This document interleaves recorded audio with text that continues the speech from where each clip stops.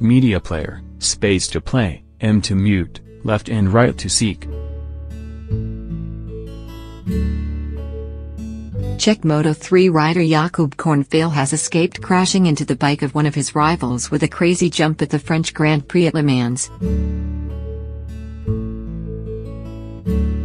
Ennio Bastianini was placed fourth heading into the final corner of the penultimate lap when his bike slid out of control on the bend, sending the Italian off the tarmac and into the gravel.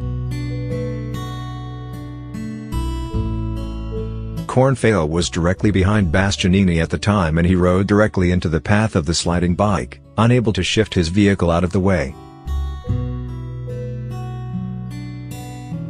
He rode over the top of Bastianini's bike before getting airborne as he performed a spectacular bunny hop-style jump to land on the gravel in an upright position before returning to the racecourse.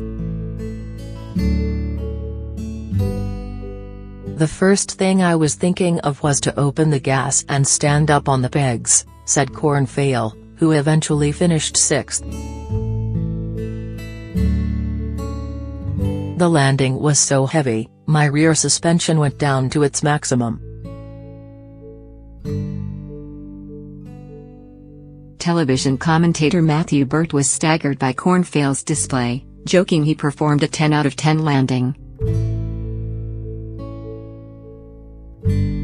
Evel Knievel has got nothing on Jakub Kornfeil, I'll tell you that, Burt said.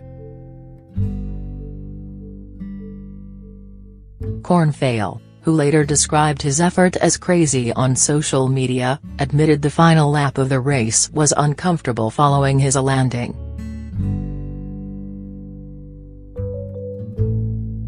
"The last lap was really painful, so I could not wait to stretch my body after the race," Kornfeil said.